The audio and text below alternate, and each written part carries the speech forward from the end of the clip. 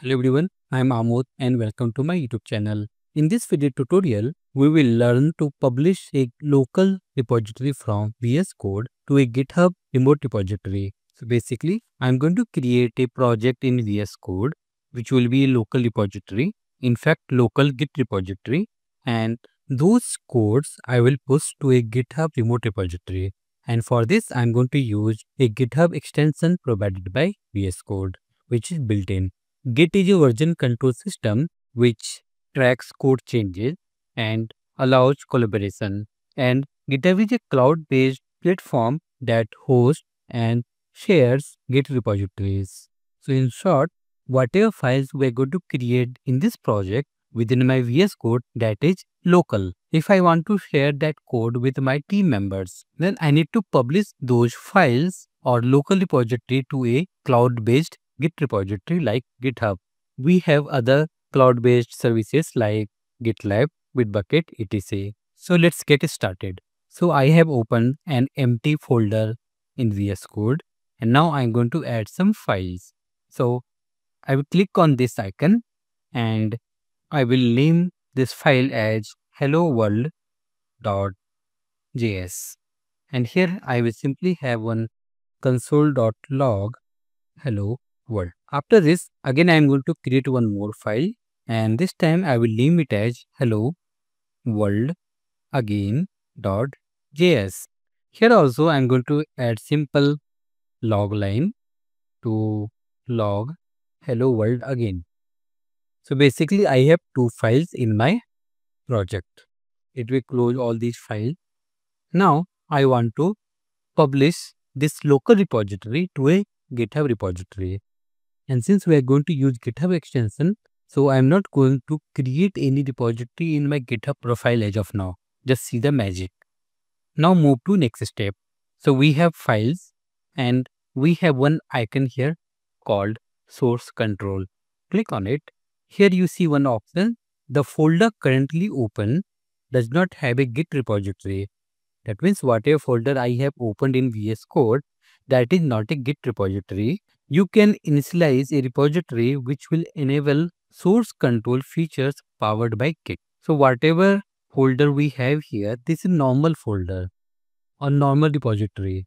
If you want to make this repository as a Git repository, we need to initialize first. We need to explicitly say that this repository is a Git repository. That is the first step we need to do. This we achieve using git init command. But here we don't need to run any command. We will click on this option again and just select this initialize repository. Now you can see something is happening and we see something like repositories, changes, and then some changes here as well. So let's understand this one by one. So we know that we had two files, hello world.js and hello world again.js. And you see one character here, U, which stands for untracked. For both the files, we have untracked. If you mouse over on the file, you can see it is giving the file path with untracked. So what is untracked file in a Git? So we have already initialized the repository as a Git repository. Now we have multiple files there. So Git will not track the changes in a file unless we say them to track. That's why initially the status of the file is untracked. That means Git is not tracking. So if you want Git to track the file, tracking means what changes is happening in that file, then we need to click on this plus icon and you can see this tooltip says stage changes. So let's click on plus sign. Now you can see we have one more stage or section called stage changes. And within this location, we have hello world again.js file. And if you see here, it has character A, which stands for added or index added. That means now whatever changes was made, that is in staging area and Git is tracking the file. I will show you in some time. Let me click on plus sign for the another file as well. Now both the files are added into staging area. or stage changes. Now let's go to your repository and open hello-world.js, and I'm going to change some text here. Maybe I will add an exclamatory mark. So basically file is changed now. And if you see something here, it shows 3 here. So if you click on this, you can see under the changes, we have hello-world.js file again. And if you see this time, the status of this file is modified. And same thing, we can see hello-world.js within the stage changes. That means whatever file status was added into the staging area, from that stage, it has been changed. Or let me rephrase this sentence. We added hello world and we added to staging area. Then we modified the content. So it is showing that whatever was added, that has been changed now. If you simply double click on this changes, you can see what was added and what was changed. If you open the file which is in staging area, then you can see it is the old changes only. But if you open this file which is under changes area, here you will see the latest update. So basically the task of Git is to track the changes, which it is performing well here. So now if you want to stage modified files, then again need to click on this plus sign so that hello-world.js file with the updated changes will be added to staging area or stage changes. If you double click on this file, you can see the updated changes here. It will close all these files. So basically you saw how file status was changed from untracked to added. Then we modified the file and then we added it again. So now for both the files, we have the status as index added. Next stage is to commit the changes. Committing means you are saying that whatever changes were done, I need to commit, final save you can say. Anyway, you can change the content anytime. But as of now, what was added or changed, I want to commit that. So to commit the changes, we need to give a message which is called commit message. So maybe I can keep the message like first commit. You can give any meaningful message and click on commit. So now we don't see any changes section or stage changes section here. And we see one option called publish branch. Let me add a new file here. Maybe hello rewrite.js. I'm not going to add any content here. And if you click on this source control icon, here you see the same thing what was earlier. And below here you can see one graph, and whatever message we have given, that message coming here. And if you click on it, you can see 2 files were added as part of this commit. So for the new file also, we need to click on plus sign so that it will be added to staging area, and then put the commit message like second commit and click on this icon. So now in my local repository, we have 2 commits, but still it is in my local itself. I need to publish these changes to a GitHub remote repository so that my team members can also see what code I have written. Since VSCode comes with GitHub extension, so we see this option publish branch. This you can use only if you want to post to a GitHub repository. For other cloud-based services like GitLab or Bitbucket, we need to use some other way that I will cover in next video. So let's click on this publish branch. Then it will ask you to sign in GitHub. You can see the message, the extension GitHub, which is by default added to your VS Code, wants to sign in using GitHub. So click on allow. So it will open the sign in page of GitHub, and here you need to provide your email address and password. Make sure that you have GitHub profile. If not, you need to create it. So let me log in. So after login successfully, it is saying that open Visual Studio Code, click on it. So we have successfully logged in into GitHub account using GitHub extension in VS Code.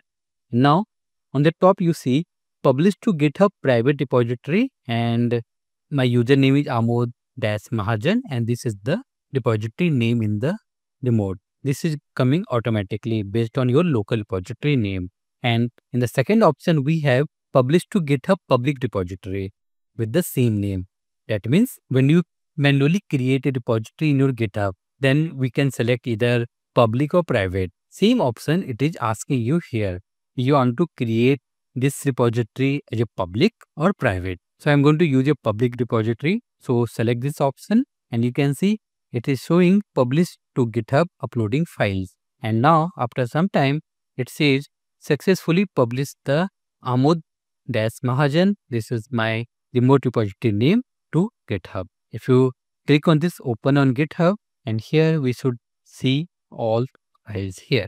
Now, if you want to add a new file in your local repository, let's quickly add a file, maybe after pushing.js. Now, go to your source control and drag the file, give the commit message like third commit and click on commit button. Now, instead of published branch, we see the option like sync changes. That means whatever we have in local, let's push it again so that in your remote repository also it will be updated file. So click on this sync changes. It says this action will pull and push commits from and to origin/main. So if you see here, main is the default branch. So it is saying that it will pull and push to this branch. So let's click on OK and it is syncing changes, and once it's done, we should be able to see my new file into GitHub remote repository. And I think it's done. Go to your GitHub and refresh, we see another file has been added after pushing.js. So if you're using GitHub, then it is really easy to use GitHub extension and you can pull and push the changes easily. But I want to cover one more important point here. You know that I have logged in to GitHub using GitHub extension. And if you click on this profile icon, you can see your login detail. If you sign out from here, so let's click on sign out and go to your packages and let's create one file, or let me add some changes here itself. So console.log signed out. Now I have some changes. Go to your source control. It says modified. Click on plus so that modified changes will be added to staged changes. And now I can give the commit message like fourth commit. Click on commit button. Now it shows sync changes, and if you click on it, but before that, if you click on this profile icon, you can see it shows you are not signed in to any accounts. So let's click on this sync changes and it says the same message as previous. Click on OK and it is trying to sync up. So you can see sync up is completed, and if you come here and refresh this repository and open this after pushing.js, then you can see changes has been added. You have signed out, then also changes were pushed. This is because we have this public repository. But if you have private repository, then it was not possible. You can give it a try. So instead of selecting public, select private and then log out and then try to publish new changes. Then see what happens. So in that case, you need to log in again. And if you click on this account icon, here we don't see any option to log in again. So for that, go to extension and here we have one extension called GitHub pull request. Search for it and install. Now if you go to your profile icon and click on it, it gives you one option sign in with GitHub to use GitHub pull request. You click on it, then it will ask you to sign in again. I was already signed in, so it is asking me to continue. Let's click on continue. Click on open Visual Studio Code. And now if you click on this profile icon, you can see you have been logged in again. Why did I explain this? Because I logged out purposely and I was not able to find any way to log in back unless I create a new repository. So I found this alternative and I used it. So that's all in this video. I hope you liked this video. But still, if you have any doubt, please comment on this video. Thank you everyone.